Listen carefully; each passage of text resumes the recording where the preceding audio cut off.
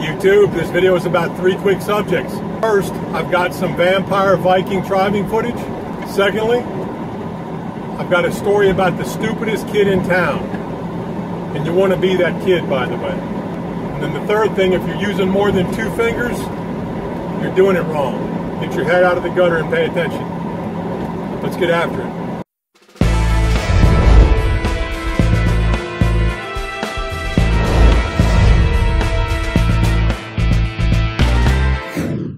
If you like the videos, please subscribe, like, comment, and share. None of us are getting out of here alive. I don't know what you're waiting on. Red Viking Trucker is out. Alright, YouTube, I'm going to go find this trailer. I'm in South Carolina picking a load up. I've got to drop this empty and then snag the loaded trailer and head to our Atlanta yard.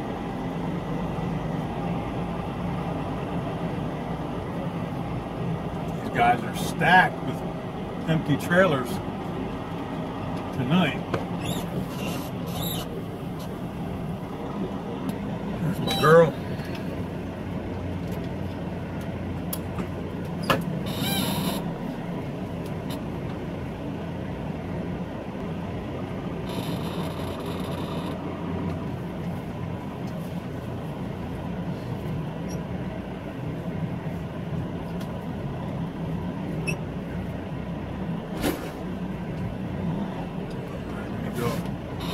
Connect everything. It's going to be a bit snug getting out of here, but it is doable.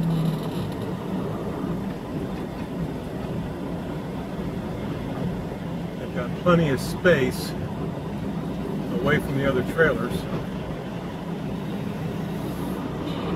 But this is not made for a sleeper cab back here.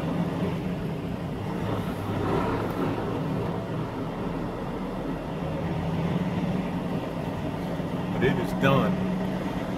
Let me get up here and slide my tandems, seal this thing, and then get the gate guard to sign me out.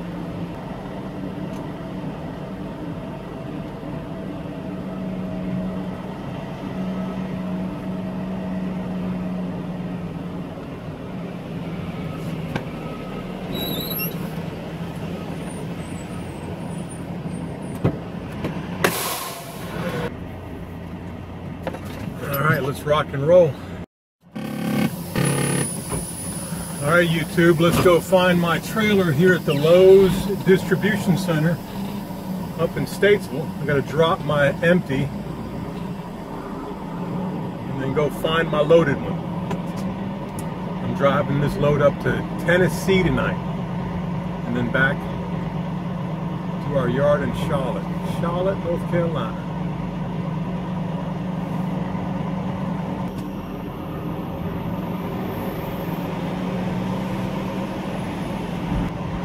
Drop lane 763 should be right here. Boom. Things that make you go boom.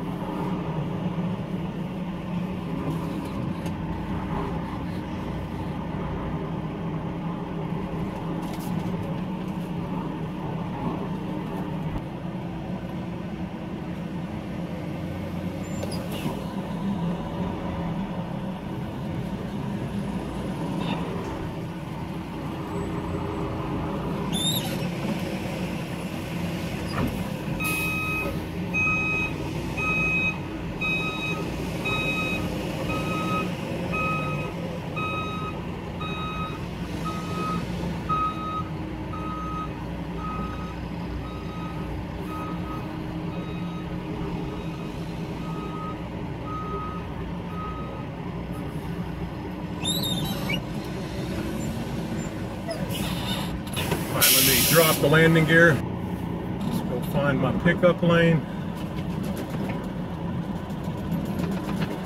1055. All right, 1055 should be right along here. Peeping with the flashlight. There we go. There's the trailer. Get under this girl now. We'll get the gear up. Let me do my loaded call.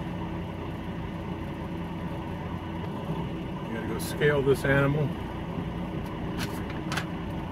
Should be okay on weight, but I'm gonna scale it anyway.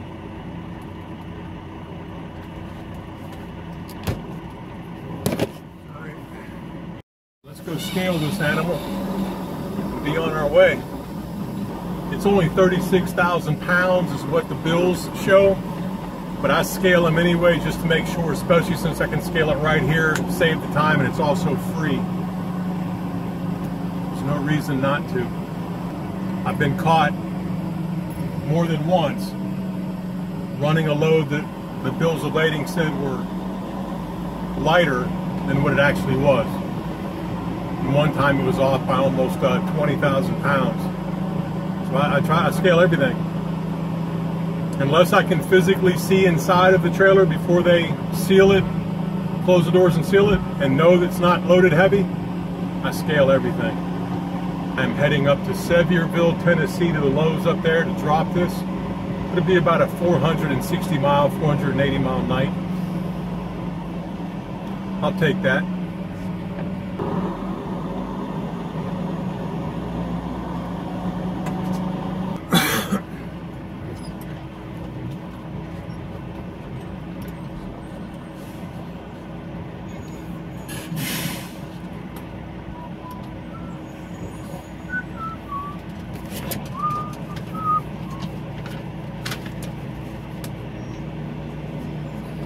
$59,480 for the trailer. Pulling the drives off now. $25,860 for the tandems.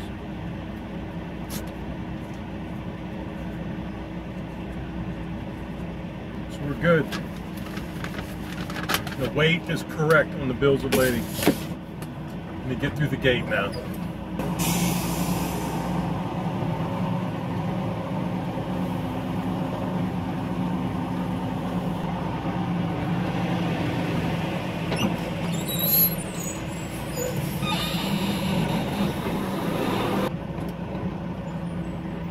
Check the seal. Be right back. All right, let's get on our way. Get my night going. It's about a just under 4-hour one-way ride. So it'll be about a 10-hour day, pending any traffic jams. Another good day of running, another good night of running. All right, YouTube, I am back in Statesville with the same load I left with, because when you get to a Lowe's at 2 o'clock in the morning, if they don't have a load lock, or I should say a kingpin lock, and you got to bring the trailer back. And they had a kingpin lock but no key. And nobody was home at 2 o'clock in the morning. So I am bringing this one back and putting it in a hole, and somebody else is going to deliver it later on today. That was a 10-hour round trip for nothing.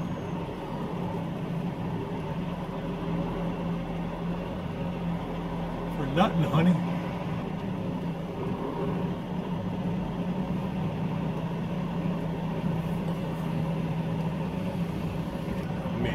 Drop the landing gear.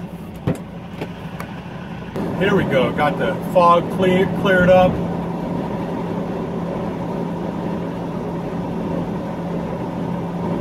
Well, a little bit cleared up. The sun's starting to break in. Now, I also enjoy driving into towns on Saturday and Sunday mornings because there's not a lot of traffic. Now I'm coming into Hickory and then into Statesville. But you get in some of these cities and there's not a lot of traffic, especially on Sunday morning until 10, 11 o'clock in the morning. It's normally a nice ride into some of these cities as well. Last night I was speaking to one of my subscribers, David. David, thanks for the phone call, brother. And he was asking me how I deal with not getting paid for some of the things we do out here. Like you're sitting at docks, and I'm not doing that anymore, but I did the first year. Sitting at docks, you know, not getting paid all of the miles, getting paid zip code to zip code, so you're moving the truck for free, moving trailers for free, just things like that. And I told him, I said, David, I said, let me tell you a quick story, because I heard this story way, way back. There was a barber cutting an old man's hair. And while he was cutting the old man's hair, a young kid about 9 years old walked in the front door, and the barber told the old man, he said, watch this. He said, this is the dumbest kid in town.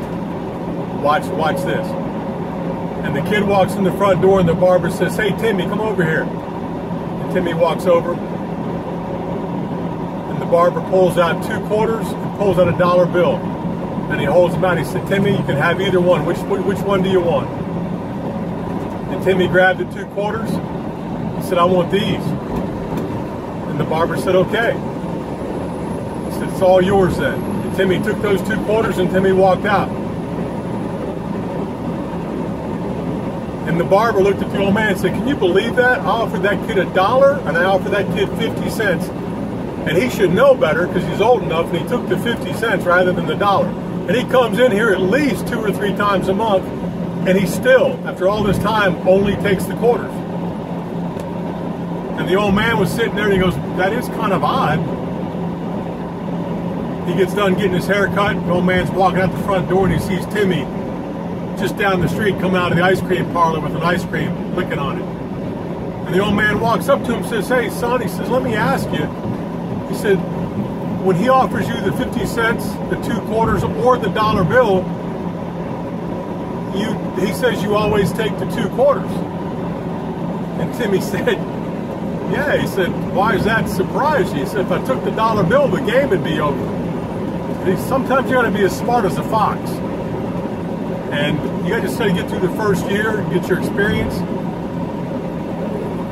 You're not going to get everything you want in the first year. There's going to be some things you don't like.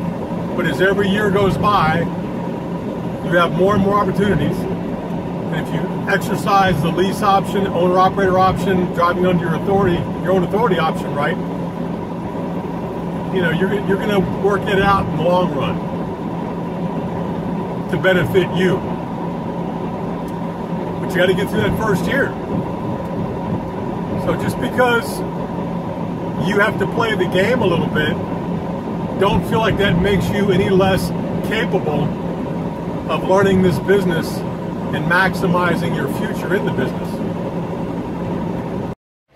Now, what I mean by if you're using more than 2 fingers, you're doing it wrong. Whether the landing gear is up or down, I always pull it out to the highest position, the highest gear.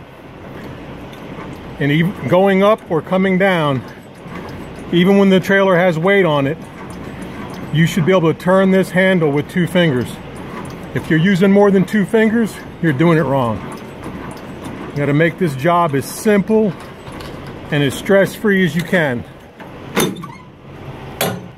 Boom goes the dynamite. It'll be a nice ride to the yard, pretty morning. And the green is popping this morning.